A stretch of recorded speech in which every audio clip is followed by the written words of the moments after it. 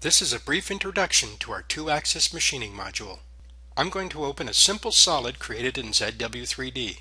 I could also import a solid from a wide range of other CAD platforms, CATIA, NX, or SOLIDWORKS for example. Once my model is open, I simply need to right-click and select CAM Plan. Now that we're in the CAM interface, we have access to the CAM Manager tree and the Operations ribbon. At any time we can switch to the CAD environment and then back to the CAM plan. Now I want to add my stock. I'll be adding 0.1 inches in the positive and negative X and Y coordinates and in the positive Z coordinate. Once our stock has been added, we can hide it.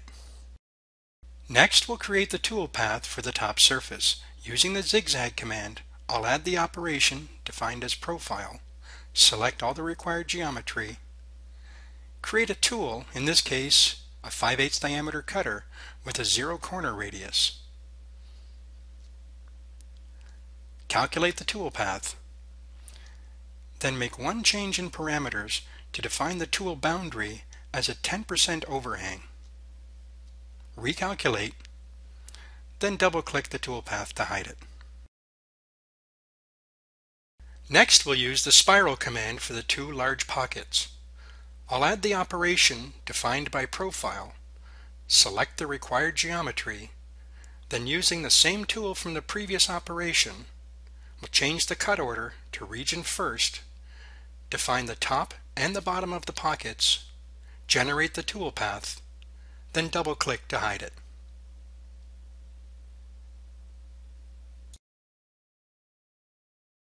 To machine the 4 slots at the bottom of the round pocket, we'll add another spiral operation defined by profile.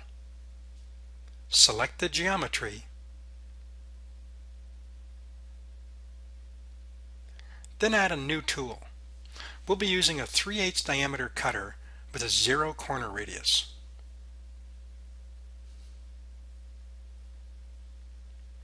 To save some time, we'll skip calculating the tool path now because we still need to define the top and bottom surface of the feature.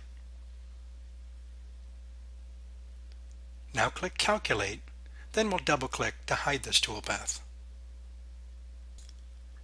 For the 2 long slots, we'll use a ramp cut. Just like the previous features, we'll add the operation defined by profile, select the geometry, and then we'll select our predefined 3/8 tool. Again, we'll skip the calculation step and go straight to defining the top and bottom surfaces of the slots.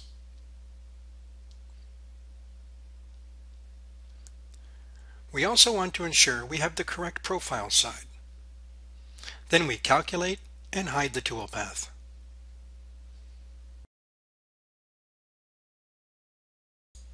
Next, we'll drill the 10 small holes. Right-click on Tactics in the Manager tree and insert a hole tactic. Double-click on Features, add the geometry, then right-click on the tactic and select Create Calculate Operations. For the final operation, we'll use another ramp cut to clean up the outside of the part. We can reuse our first profile and we'll select our predefined 3/8 tool. Then we select the top and bottom of the part and then calculate.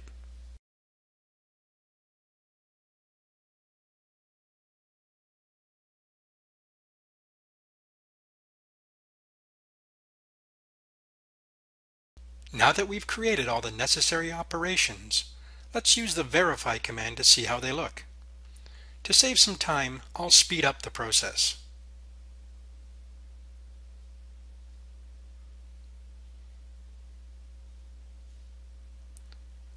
Once the final operation is complete, I'll exit the Verify interface to return to the solid model.